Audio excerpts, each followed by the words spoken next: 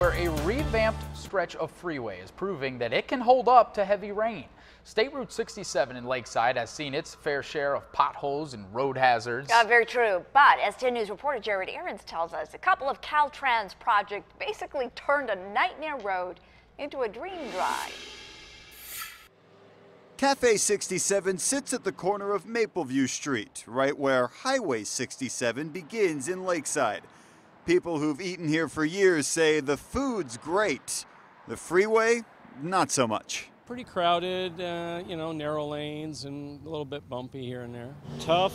It was pretty, the potholes, they do work, they'll do the work on the asphalt and then they'll patch it and, it doesn't last very long. But two construction projects over the last year changed that. In April, Caltrans installed a box culvert to minimize flooding.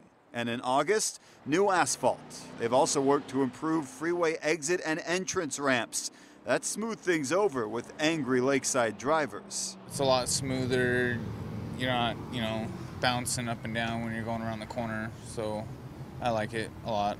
People who drive this stretch of the freeway every day tell me it just feels better. Fewer potholes, better defined lanes. They say where they really noticed it was over the weekend when rain drenched this road.